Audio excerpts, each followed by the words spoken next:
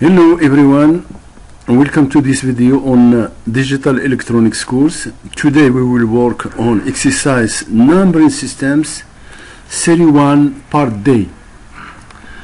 We have to make conversion from octal system to binary system. The question is how to convert an octal number into binary one without calculation. When we have an octal number like this one, in which this digit represents the least significant digit and this one the most significant digit. To pass from octal to binary system, we have to write each digit of octal number in binary 3 bits. That is, we take each digit of octal number and we transform it in binary 3 bits. The same for the second one, the third one, and so on. We obtain this result, and we have just to make juxtaposition of this transformation. Finally we obtain this result, which is the binary number. Now we have to make conversion from hexadecimal system to binary system. The question is the same: how to convert, to make this operation without calculation. When we have a number in hexadecimal like this one, in which this digit is the least significant digit and this one is the most significant digit, to pass from octal to binary system, we write each digit of hexadecimal number in 4 bits. That is, for the first digit hexadecimal number, we transform it in 4 bits in binary. The same for the second one, 4 binary bits, and the third, and so on. And we have to make juxtaposition of this transformation, and finally we have the final result in binary system. Now we have an exercise in which we have to make direct conversion from octal to binary system, and for the second question, to make direct conversion of hexadecimal system to binary system. We start by this one. This is an octal number, and we have to transform it in binary system. 1215 in octal. We write each digit of this number in 3 bits. If we take 1, it can be written as 001. 2 can be in 3 bits 010. 1 the same 001, and finally 5 can be written as 101. And we have just to make juxtaposition of this transformation, we obtain the final result in binary system. For this one, which is in hexadecimal, this number 1AE7, we have to transform it to convert it in binary system. So the method consists in writing each digit in binary 4 bits. For 1 we have 0001, for A we have 1010, for E 110, for E, because E it represents 14, and so it can be as 110. For 7 we have 0111, and finally, as before, we make juxtaposition of this result to obtain the final result in binary system.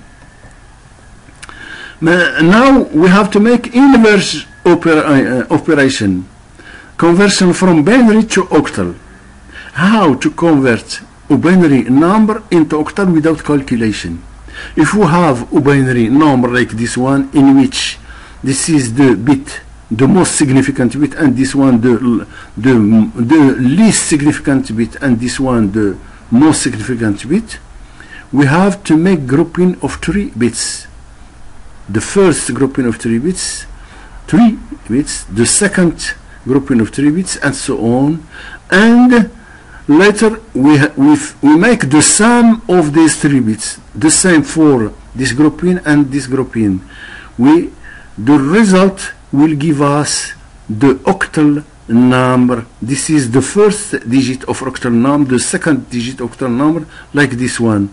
And finally we obtain this result without calculation. In case of a fractional number, we do the same. We make the sum of the 3 bits and the sum of the second 3 bits, and so on, from the least significant bit and going to the left.